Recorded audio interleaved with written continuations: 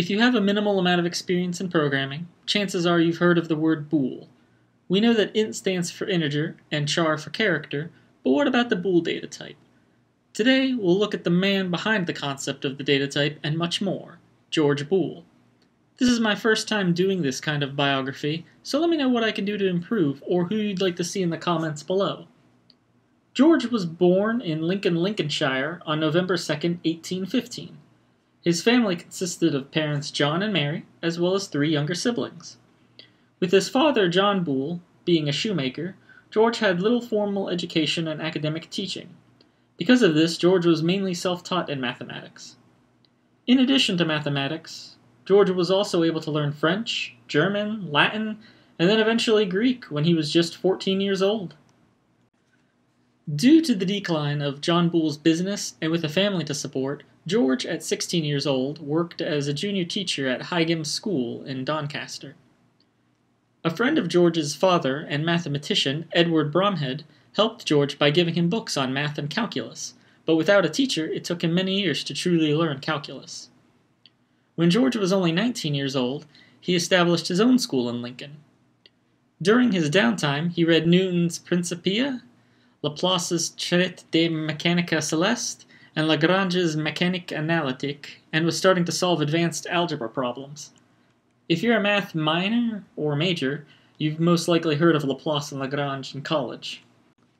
Then George became involved in the Lincoln Topographical Society and became somewhat famous locally due to his mathematics.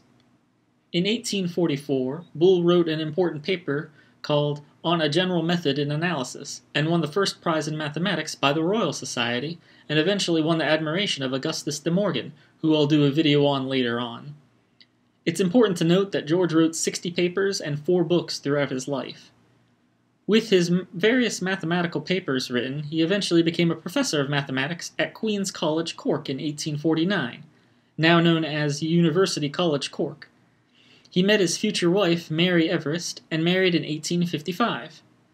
In 1855, he was awarded the Keith Medal and was elected member of the Fellow of the Royal Society in 1857. There were 2 other important mathematical papers that connected him to computer science. The first is the Mathematical Analysis of Logic in 1847, and an Investigation of Thought in 1854. These 2 books created a new branch of mathematics, Boolean Logic. Boolean logic helped how modern computers work. Boolean logic narrows down math variables to true or false, on or off. Keep in mind this is not the same as binary, which was created about 200 years earlier by Gottfried Wilhelm Leibniz. After George and Mary were married, they had 5 daughters, and their intellect must have been hereditary because of their daughters. Alicia made contributions in 4D geometry, and Lucy Everest was the first professor in chemistry in England.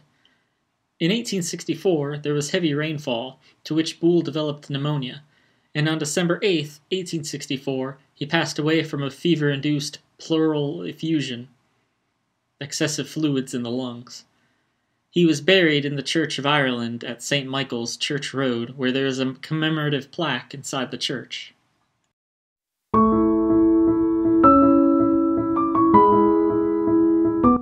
Boole is the namesake of Boolean algebra, calculus that involves truth values or set membership.